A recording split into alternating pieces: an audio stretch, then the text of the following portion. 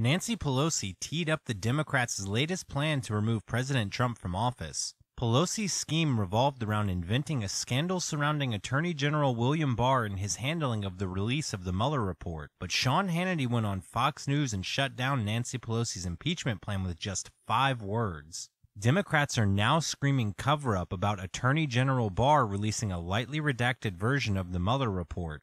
They cite a March 27 letter when Robert Mueller complained that Barr's March 24 release of Mueller's key findings did generate enough anti-Trump media coverage.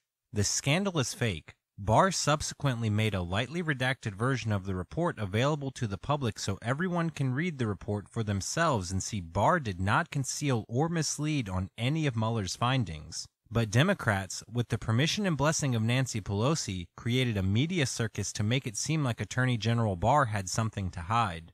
Attorney General Barr had agreed to testify before the House Judiciary Committee to explain his decision-making process, but canceled when Democrats took the unprecedented step to have staff attorneys and not the committee members question Barr. Democrats staged a bit of political theater by calling a hearing with an empty chair and berating Barr for supposedly carrying out a cover-up on behalf of President Trump.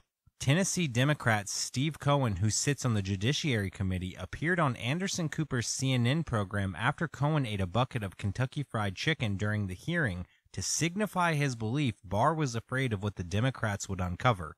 During the interview, Cohen escalated his attacks on Barr by demanding the House Sergeant of Arms arrest the Attorney General for refusing to appear at the Democrats' kangaroo court hearing. Do you actually support the idea of, putting him in, are you talking about just having him sit for a hearing or locking him up somehow?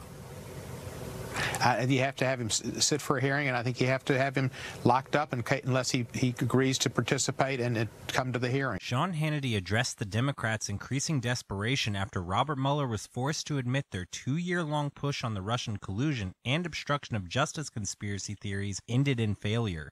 "Welcome to Saddam Hussein's America," Hannity declared after playing the clip of Cohen demanding his political opponents be jailed. Democratic congressman wants to handcuff, get this, the Attorney General of the United States, have the Sergeant of Arms drag him before the committee or to prison. No trial, no charges, nothing. Well, welcome to Saddam Hussein's USA. As much as Democrats want to kick up a fuss about the Mueller report, the truth is very simple. Hannity pointed out that the bottom line is there was no evidence of conspiracy with Russia and no determination on obstruction of justice. The case is closed. If you are fed up with all the fake news from the so-called mainstream media and want real news that you can trust, please hit the subscribe button on our YouTube channel.